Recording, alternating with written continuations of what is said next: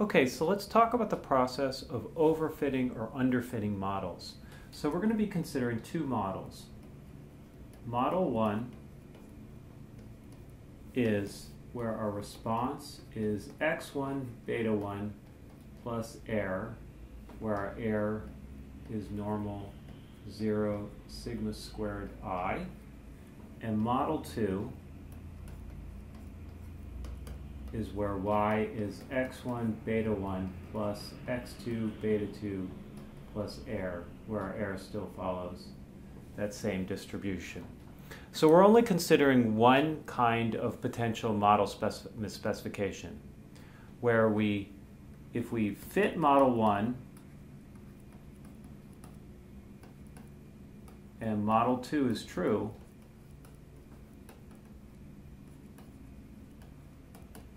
right? If we fit model 1 and model 2 is true, we have underfit the model.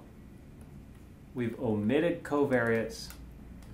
We have omitted covariates that we should have included, namely the x2 covariates. If, on the other hand, we fit model 2 and model 1 is true, then we've overfit the model. And there has to be some consequences for doing that. In that case, when we overfit, we've included the x2 covariates when in fact we didn't need to.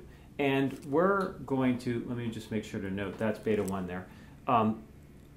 Let me make sure to note also, we're particularly concerned with beta 1 itself, whether or not, let's say beta 1 is like a treatment effect. We're interested in the treatment effect, and we don't know whether or not we've included the appropriate set of confounders to the treatment effect.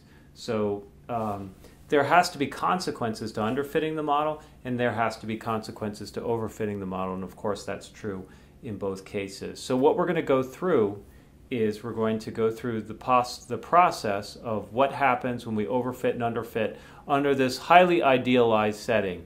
Now, of course, there's many other ways we could have model misspecification. For example, the model might not be linear, right? Y might be f of x1 plus f2 of x2 plus error, right? That would be let's say f1 of x1 plus f2 of x2. So nonlinear, y is a nonlinear function. Or the error, the sigma squared in the error term might depend on the x1 variables. Or the error might not be normally distributed. Or a whole variety of things. Our sampling model might be wrong. The data might not actually be sampled from IID. So we're not going to consider any of those other possible aspects of poor fit or misspecification of the model. We're only going to consider the two possible models that we're considering here, and in this case we can actually work out all the mathematics.